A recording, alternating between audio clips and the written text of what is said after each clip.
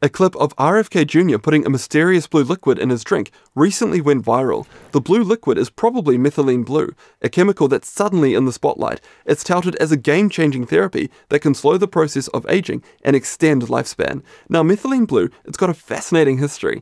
It was discovered in 1876 by a German chemist looking for a synthetic dye to use in the fabric industry. But not long after, a German doctor was using it to stain tissues to help them show up better under a microscope.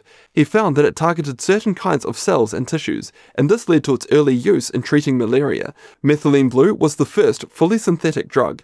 But how did we get from treating malaria to the thought that methylene blue might help to fight aging? Well, there were some intriguing research results that pointed in this direction. For instance, researchers published results in 2008 from an investigation of the effects of methylene blue on human cells in the lab. They found that the chemical made the cells last through many more generations than is normal, and this seemed to be due to how methylene blue affects the mitochondria, which is the cell's power plant.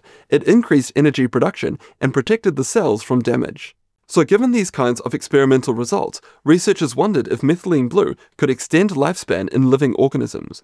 The trial was done through the Interventions Testing Program. This is a program that tests supplements and diets specifically to see if they extend lifespan, and they tested methylene blue in mice, but unfortunately there were no significant differences seen. They did find that the maximum lifespan in females increased by 6%, but the researchers concluded that the effect size was too small and limited to one sex, so overall they weren't particularly excited.